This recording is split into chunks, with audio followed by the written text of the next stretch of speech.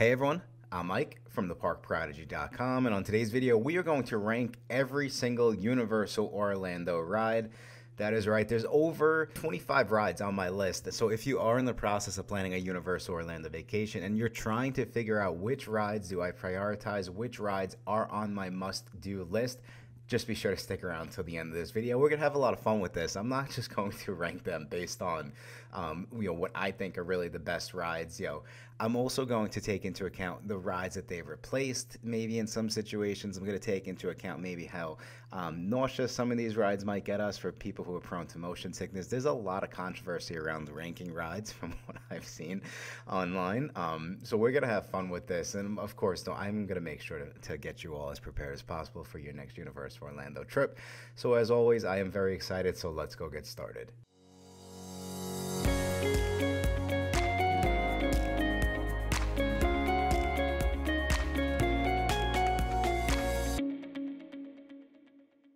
Thank you all again so much for checking out this video. Like I said, we are about to rank all of the best Universal Orlando rides, and this ranking will really be good for all of 2024 and most of 2025. This is going to be our ride ranking really up until Epic Universe opens up in some time, of course, in 2025. But for the premise of this video, essentially what we're doing is we are just going to be ranking the best rides, and we're taking a couple different things into account. We're taking in the pros and the cons of the ride. We're taking into account, the height requirements. We're taking into account a thrill factor, so we will be giving every single ride a thrill rating to give you an idea of, if you're a thrill seeker, you could pretty much make a list based off of this. And then, of course, we are going to have some fun with it.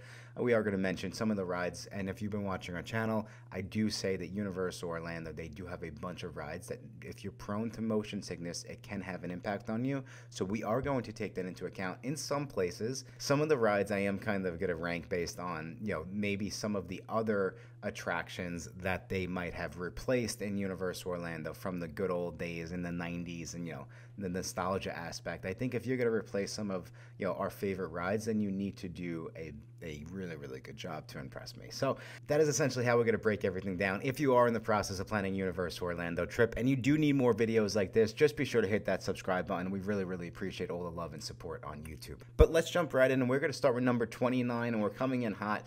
29, so really the worst ride in Universal Orlando, and we do have Fast and the Furious. So essentially, let's start with the good here. I think we should start with some positives. And who loves this ride? Well, essentially, anyone who loves cars or really enjoys the Fast and the Furious movies, I would say you might like this ride. And there's a big emphasis on the might. Now, on the con side of things, really the reason why this is so low on the list is there's no depth to this ride. I think especially if you are familiar with the Fast and the Furious franchise or what possibilities for this ride could have been, I feel like it just falls short across the board. Honestly, it's just not a good ride. The only good thing for me personally about this ride is the queue. From a thrill rating factor, I would say because it's motion simulator and because you kind of do feel like you're moving around a little bit, we gave it a 4 out of 10. It might have been a little bit on the high side, but that's kind of where we're starting. 29, Fast and the Furious. Okay, moving over to number 28, and we do have Race Through New York starring Jimmy Fallon. Now, of course, you might be asking, Mike, why is this one? Okay, we understand Fast and the Furious, but why is Race Through New York with Jimmy Fallon so high on the list? Well, like I said, because this ride replaced, in my opinion, one of the best rides or attractions in Universal Orlando, and that was Twister. And honestly, when you start to break it down, I feel like Twister was it was the epitome of what Universal Studios Florida is all about. Movies, behind-the-scene action. You actually felt like you were a part of a movie. And so then when we come in, we replace it with Race Through New York starring Jimmy Fallon, which is, again, another 3D simulator that takes guests on a race through New York. I just feel like this ride falls flat of what it replaced. And I feel like Universal could have done so much better or so much more with an attraction that was replacing really a classic. And hopefully we can maybe get Universal to bring Twister back if I can, get enough people to rally behind me. But let's jump into who might love this ride. So, of course, fans of Jimmy Fallon. Now, this ride is family friendly without any scare factors, right? So everyone can kind of enjoy this ride. The height requirement for this ride is going to be 40 inches. And then from a thrill rating factor, it is very similar to Fast and the Furious. We're going to give this a 4 out of 10. Nothing super crazy, but it does make you feel like you're moving around. So again, some guests might not, kind of handle that well. And this is definitely one of those rides that might give guests who are prone to motion sickness a little bit of trouble. So moving along, and we are going to number 27, and we have Kang and Kudos, Twirl and Hurl, and now we're really getting into the really calm rides. And so this is an interactive spinning ride where guests control their own flying saucer, inspired by alien characters Kang and Kudos from The Simpsons. So very simply, who might enjoy this ride? This is a family-friendly ride, and it's kind of the Simpsons equivalent of Dumbo. So the height requirements are very, very flexible. There are actually no height requirements. However, guests under 48 inches will need to have supervision, and the thrill rating factor for Kang and Kudos, Twirl, and Hurl is going to be 2 out of 10. I also think that the ambiance of Springfield, USA does add to this ride a little bit, so take that with a grain of salt. Over to number 26, and we do have Storm Force Acceleration, and this is a spinning teacup style ride with superhero theming where guests control the spinning motion where they help Storm from the X-Men fight Magneto. So who might enjoy this ride? Just like it sounds, families visiting Universal Orlando with young kids, and of course die-hard X-Men fans. Now, the other cool thing about this one is, again, there is no minimum height requirement. However, guests under 48 inches tall must be supervised by a companion. The thrill rating factor here is 2 out of 10, and you could see there's just nothing that really blows us away about this ride. All right, so moving over to number 25, and we do have the Carousel, and this is a whimsical carousel featuring Dr. Seuss characters and designs, providing a colorful and family-friendly experience. The Carousel actually went through a refurb not so long ago, and of course, who would love this ride? Mostly families with young kids. You can see we're kind of getting through all of the slower rides at Universal. There's no minimum height requirement for the Carousel, and on the thrill rating factor, we do have a 1 out of 10, so not that thrilling. And then moving over to number 24, we have One Fish, Two Fish, Red Fish, Blue Fish. This is over in Islands of Adventure, and it is an interactive ride where guests control their ride vehicles to avoid water spouts based on Dr. Seuss's One Fish, Two Fish, Red Fish, Blue Fish. Who loves this ride? Families visiting with young kids. There's no minimum height requirement on this one. There's nothing that really blows us away on this one either. Very, very simply, this is, again, a kind of Dumbo-esque ride. And the thrill rating factor here is going to be 2 out of 10. And now we're getting into the fun stuff. Over at number 23, we do have Dudley Do-Right Ripsaw Falls. Now, this is another classic wet ride. This log flume ride takes guests through twists and turns, ending in a 75-foot drop. And you are sure to get soaked on this. And really, when we start to look at who would love it, anyone who really would love that log flume type of ride, but older generations will really enjoy it because of the references to the classic cartoons, right? On the con side of things, though, I think one of the things that might surprise people is just how soaked that you will get. And then, so taking it one step further, for the height requirements, we do have a minimum height requirement of 44 inches. But I will say, with the main drop throughout the ride, we did give this a thrill factor of 6 out of 10. All right, over to number 22, and we do have Popeye and Bluto's Blige Rat Barges. And so this is another classical wet ride which puts guests in a group of people in a large circular spinning raft and tosses them up and down a river with lots of water obstacles waiting to soak them. Again, for guests who love to get wet in the theme parks, you will simply love, number 23 and number 22 on our list. However, for guests who do not, you definitely will not enjoy these rides. So the minimum height requirement on Popeye and Bluto's is going to be 42 inches tall.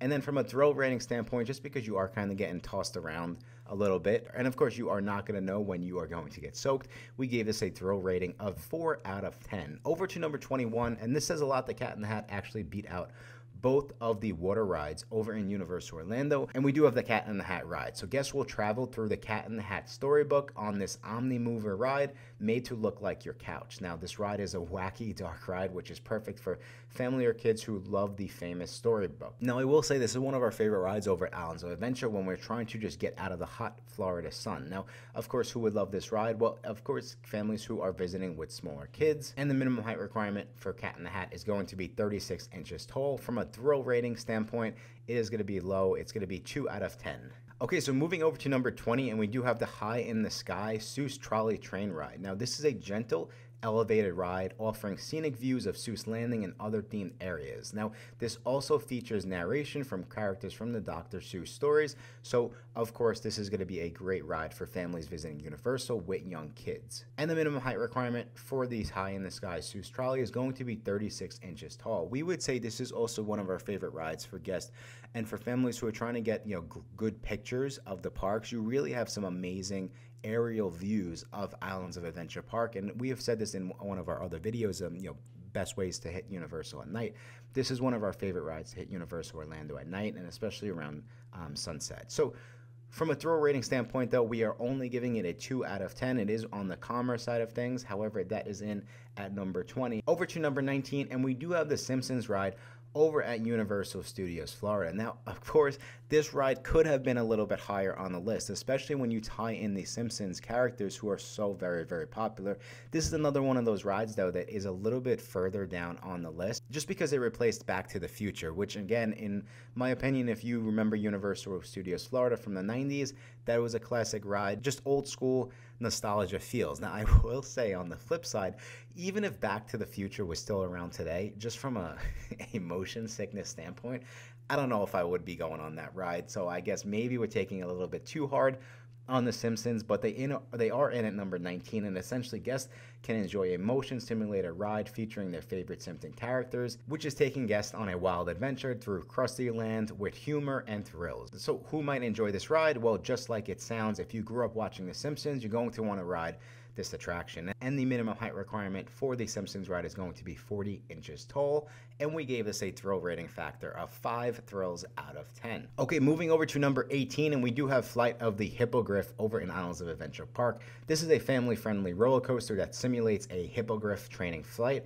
providing a magical experience for younger riders. It is a great starter coaster, and of course it is within the Wizarding World of Harry Potter. And then taking it one step further, the height requirements for Flight of the Hippogriff are going to be 36 inches tall, and we gave this a thrill rating factor of 4 out of 10. Now over to number 17, one of the newest attractions over in Universal Studios Orlando Resort, and we do have VelociCoaster Minion Blast. Now this is an interactive dark ride where guests join the Minions in a chaotic mission at VelociCoaster using special weapons to blast away obstacles and enemies. And the reason why we ranked it so low is because we do have to stand the whole time, and we do think that you do need to be prepared for that, especially if you're waiting online and then you get to the attraction and like you're expecting to have a little bit of a break, and then you realize, oh, like, why I have to just stand up the entire time now, and that might take away from the ambiance a little bit, just a little bit. But who might enjoy this ride? And this ride is designed for everyone: adults, teens, tweens, kids under 7. It's a family-friendly attraction that promises a unique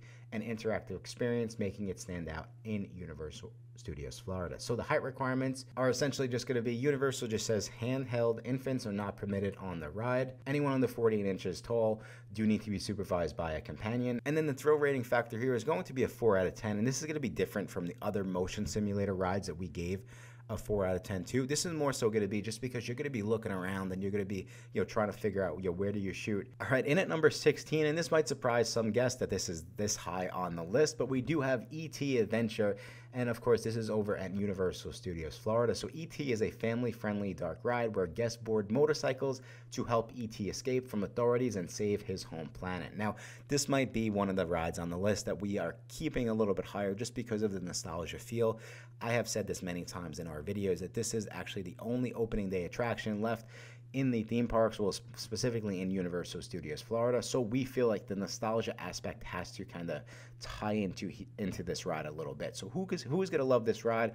Well, essentially everyone. Anyone who remembers Universal Studios Florida from the 90s, anyone who is looking for a slower ride at Universal that everyone can enjoy, they're going to love E.T. So the minimum height requirement is going to be 34 inches tall, and from a thrill rating standpoint, we're kind of coming in at a 3 out of 10. So not over the top thrilling, but again, I think that's kind of what you're looking for when you think of this ride. Over to number 15, and we do have Despicable Me Minion Mayhem. So this is a motion simulator ride where guests join Gru and the Minions on a mission, experiencing the chaotic and humorous world of the Despicable Me franchise. So this is, again, another big screen. You're not really moving around, but Universal's giving you the appearance that you are moving around. But I will say this is a really, really fun ride. When you start to think about it and you kind of start to compare like Jimmy Fallon and the Minions, I just feel like there's a little bit more fun that goes into the Minions ride. I just think the characters are more, appealing. They appeal more to families who are visiting Universal Orlando, and I think that when you just break it down, because I think those two rides are very similar on a ride basis, who essentially would love this ride. And of course, like it sounds, and like I said, this is the perfect ride for families visiting Universal Orlando. Perfect ride for families who enjoy the Minions, the Minion franchise, stuff like that. But there is a height requirement for this ride, which is 40 inches tall. And on a thrill rating factor, just like some of the other motion simulators to this point, we do have a thrill factor of 4 out of 10. Okay, so moving over to number 14, and we do have the very, very infamous and popular Hogwarts Express, of course, from that Universal Orlando park-to-park ticket. So the Hogwarts Express is a train ride between Universal Studios Florida and Islands of Adventure Park, providing a magical journey with scenes inspired by the Harry Potter series. Now, one of the things that I personally love about the Hogwarts Express and why I think it does have to be, in the top tier of the best Universal Orlando rides is it does have a different experience both ways. So from Hogsmeade to Diagon Alley, you have one ride experience, and then from Diagon Alley back over to Hogsmeade, you have another ride experience. And I think when you look at it like that, and you're really getting the biggest bang for your buck when it comes to tickets, I do think that this exactly where the Hogwarts Express needs to be. Now, from a thrill rating factor, is it over the top thrilling? Absolutely not. But from a Harry Potter fan perspective, I mean, there's honestly, as a fan myself, there's really not much that I don't enjoy about this ride. Luckily, there are no height requirements for this ride, and it will take you from park to park. So this is another one. It's like, hey, the convenience of it, why would we not hop on the Hogwarts Express if you're hopping over to Islands of Adventure? From a thrill rating standpoint, we are giving it a 2 out of 10. Okay, so over to number 13, and we do have Men in Black Alien Attack. And this is another one of those rides. It is a little higher on the list just because of the nostalgia feel. I think this is now, at this point, kind of cemented as one of the classic Universal Studios Florida rides. And this is an interactive ride where guests join Men in Black to fend off an alien invasion using laser guns. So we did put this a little bit higher than the new Minions ride, which again is another kind of shooting ride. And the Minion ride does have really, really amazing technology, right? What we felt was, again, you get to sit down on Men in Black. Honestly, it's that simple. The height requirements for Men in Black are going to be 42 inches tall. And from a thrill rating standpoint, just because you are moving really throughout the ride and it does spin you around a little bit, we gave this a thrill rating factor of 5 out of 10. All right, so in at number 12 of ranking all of the rides at Universal Orlando Resort, and we do have Transformers The Ride 3D. And that 3D is very, very important to understand when it comes to Transformers. Again, because this is a motion simulator ride, and it will really make you feel like you are moving through the streets. And just like it sounds, this is a great ride for Transformers fans, and it has a ton of Easter eggs and different characters throughout the ride that you will recognize from the Transformers. This ride also has a really, really cool character meet and greet outside, so be sure to keep an eye on that. And the height requirements for Transformers, the ride is going to be 40 inches tall. And from a thrill rating standpoint, this is a motion simulator, but it's different from the other motion simulators that we have spoken about to this point, where you really feel like you're going to be moving around. And for that reason, we did give it a thrill rating factor of 6 out of 10. In at number 11, and we do have Hollywood Rip Ride Rockit. Now, this is one of those rides, we probably could have put this a little bit higher on the list. However, we just felt like there are a lot of really, really amazing rides that we are going to talk about very, very soon. So in at number 11, we do have Hollywood Rip Ride Rockit. So this is a high-speed roller coaster with a unique feature allowing riders to choose their own soundtrack from a selection of songs. And I will say that the song aspect is something that's so cool and unique to this ride, just because you really do,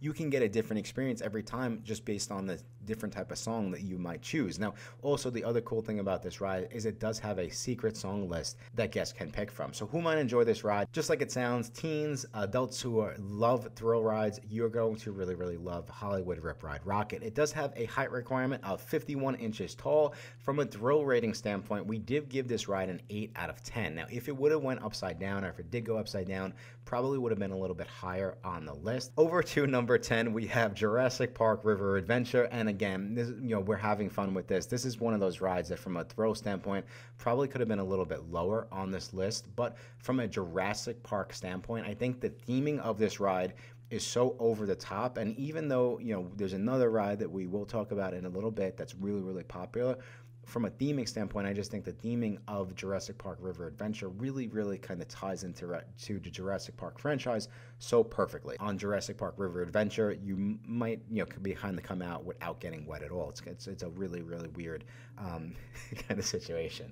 But the minimum height requirement here is going to be 36 inches tall, and we gave this a thrill rating factor of 5 out of 10, but it's really only the 85-foot drop. Everything else on this ride is really, really calm and just very, very enjoyable. Okay, in at number 9 of ranking the rides over at Universal Orlando Resort, and we do have Skull Island Reign of Kang. Now this is a 3D ride and an outdoor expedition, taking guests deep into the heart of Skull Island to encounter King Kong and other prehistoric creatures. Now, technology on this ride is really, really cool. From the height requirement here, we do have 36 inches tall, and from a thrill rating standpoint, just because you are really getting moved around a little bit more, and again, there are going to be certain points of this ride where Kong will kind of appear and it will be a little bit over the top. We gave this a thrill rating factor of 5.5 out of 10. All right, so moving over to number 8, and we do have Dr. Doom's Fearful over in Islands of Adventure, and this is a drop tower ride that essentially doesn't drop you, but it really launches you up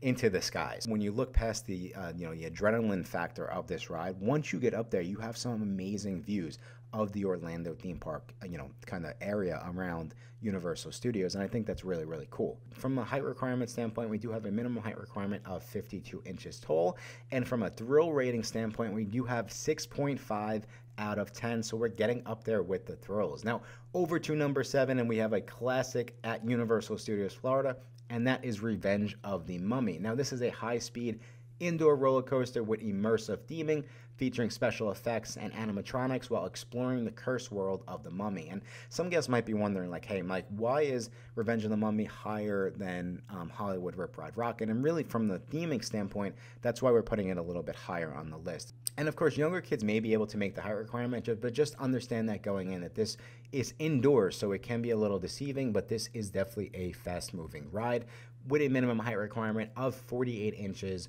tall. And when we jump into the thrill rating factor, we do have a thrill rating factor of 7 out of 10. Again, just because it is indoors, we kind of pulled it back a little bit. It's not as intense as some of the outdoor coasters, but it is still honestly one of the best rides in the parks. Over to number 6, and a ride with a lot of controversy around it, and that is Harry Potter and the Forbidden Journey. Now, I did a ranking video of the best rides, the best Harry Potter rides, essentially, and I gave Harry Potter and the Forbidden Journey the ranking of the worst ride, and for the very simple fact that from a motion simulator standpoint, from a motion sickness standpoint, I think this is by far one of the worst rides in all of the theme parks that I have ever been on. But when we really start to break it down and we start to look at the theming of this ride and everything, from a Harry Potter standpoint, of course, it did have to be higher on this list. Now, Harry Potter and the Forbidden Journey is a unique motion system with 3D technology, taking guests on a journey through iconic scenes from the Harry Potter series. We also have to kind of tie in the queue for this ride, which is through Hogwarts Castle, and we do think that that is an amazing experience in itself, and you can actually walk through the queue and not get on this ride. So if you do have Harry Potter fans in your family,